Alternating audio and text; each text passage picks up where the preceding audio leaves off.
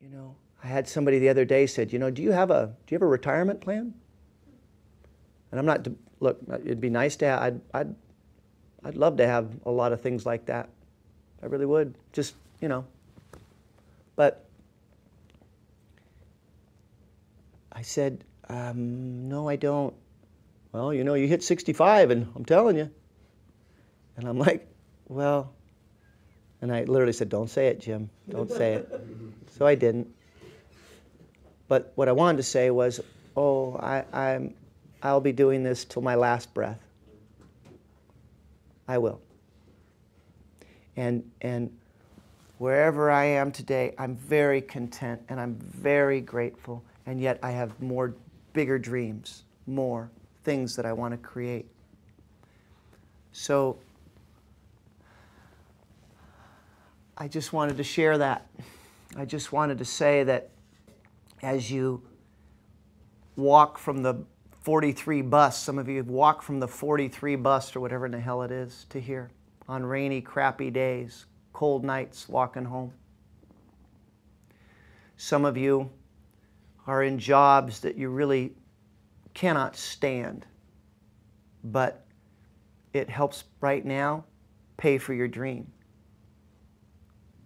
Some of you are living in situations that aren't ideal as you sacrifice and lay this foundation. And if you can look at it differently, just look at it differently, you are one of the blessed few in this world, really, as you walk through this door tonight.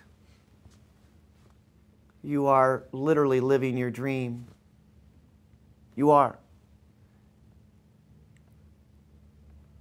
And you will always hunger for more and desire as an artistic creator for more.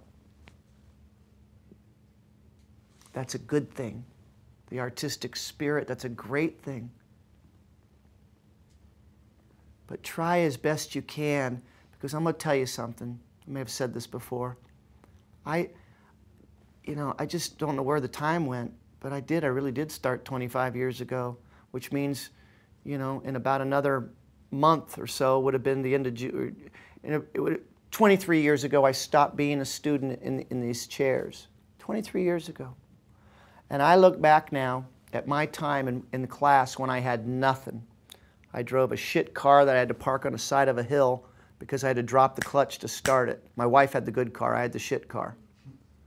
I'd go on auditions in Hollywood, I'd pull right up, there'd be a spot in front, I go, I can't take it because I got to go find a fucking hill to get out of here. I used to have to bring a jug of water and a quart of oil always with me because the thing leaked like a sieve. True story, I drove this car for 2 years in LA because we couldn't afford another car.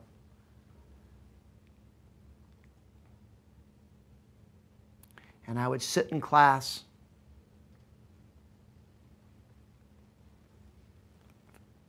uncertain, surrounded by people so much more prettier, more talented, more everything. Famous people sitting behind me.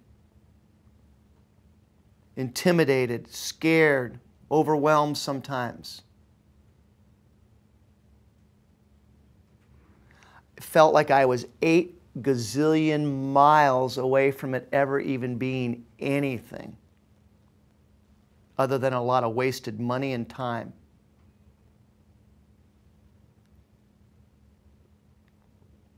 I look back now, 23 years later, on that chair. I sat about where you sit, Mari. It's about where I sit.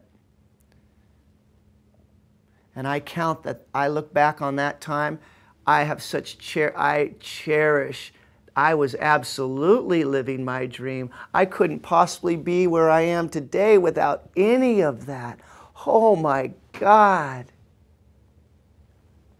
And of course, someday I'm going to say about this current chapter, oh my God, I look back on that school and the Presidio and what we created. I couldn't possibly be here if it weren't for that.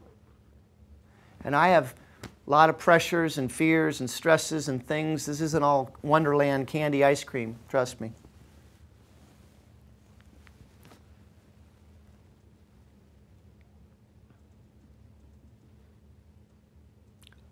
Although sometimes when someone's here, we're here and we're in the same career path and they're here, we look at that with such envy, desire, longing, etc. But trust me, it's, you know. Anyway. So I just wanted to share that because last night I saw what courage and passion can do. I experienced what it was like to be around someone who was truly supposed to be what they were, you know, they were doing what they were here to do, period. Whether it's a 10,000 seat arena or a, you know, 40 people in a nightclub.